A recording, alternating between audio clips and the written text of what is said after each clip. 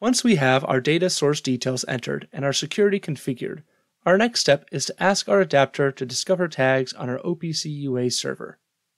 Data discovery is a special step for the AVEVA adapter for OPC UA, but some other adapters have data discovery functionality as well. Check the documentation for the adapter you are using to see if the feature is available. Switch back to your PowerShell ISE and run the following command: edgecmd add discoveries -cid simulator -id pumps -query quote root node IDs equals ns equal to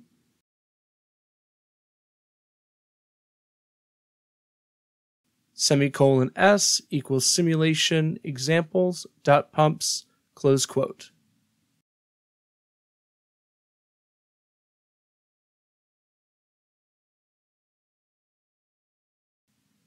This command adds a discovery to our component.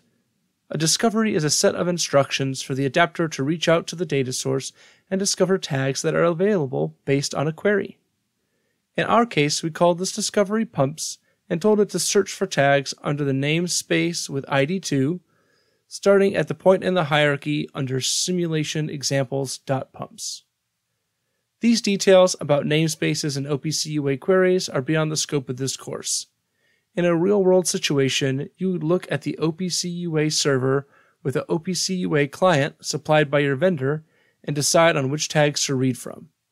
For more information, see the documentation on data source discovery. Switch to your Notepad++ window again and look at your log file. You should see some log messages about a completed discovery. Switch to your PowerShell ISE window and run the following command: edgecmd get discoveries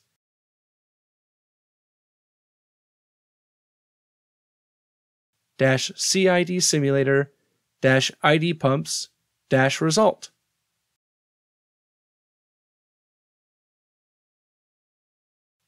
This command retrieves the results of our discovery, which should be a whole lot of tags on our OPC UA server. You should see a whole bunch of them listed out in your PowerShell console. This is not the configuration of the tags currently being read by the adapter. It is only a list of tags it has discovered on the OPC server, after we told it to go and look for them.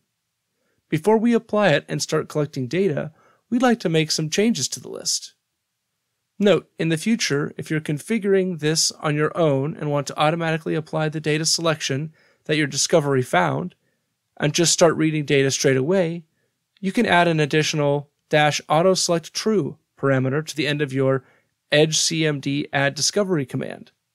Doing this will allow you to skip most of the upcoming steps, but give you much less flexibility on data filtering and selecting specific tags for loading. In this video, we ran a discovery against our OPC UA server. In the next lesson, we'll be applying the data selection.